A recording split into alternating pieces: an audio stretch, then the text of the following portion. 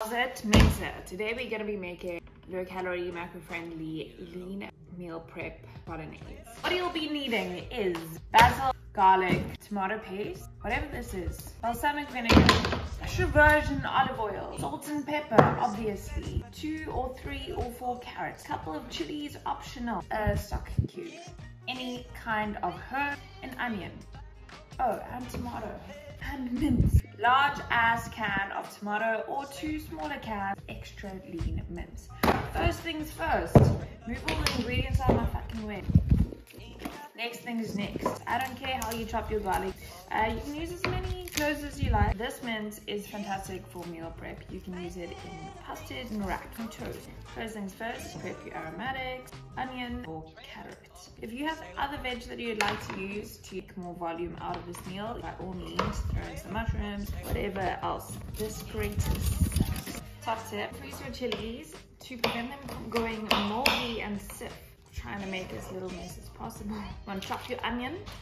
I've been told that I've got horrific cutting skills. You know what? I've never chopped off any of my fingers. What's nice with meal prep is that you don't have to cook again for the next couple of days. Winner, chicken dinner. Mince dinner. I'm just trying to keep all the vegetables on the board. Stay. And chili, garlic, carrots. Let's go to the stove.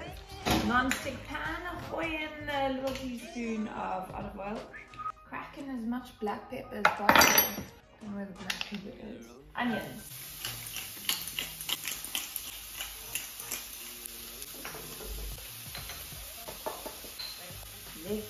At this point, you can pour in your carrots and deglaze your pan with some balsamic vinegar and some herbs.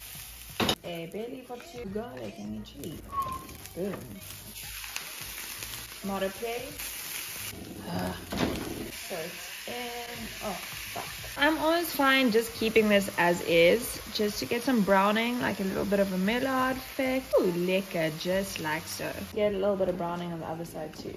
Patience is a virtue that I do not have. It smells tough in the best way possible. Yeah, this is how we're looking. I've waited for the residual water to just vie. I have no scar. I'm using my hands, apart from the fact that there's lots I have to clean afterwards. Squeezing these tomatoes, it's just, oh fuck.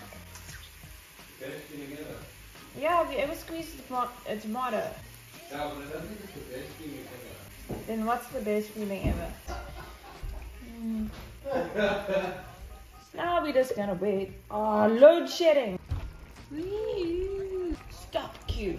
Okay, that's how I'm looking. And goodbye, Mince. And Becky Seika and some basilico.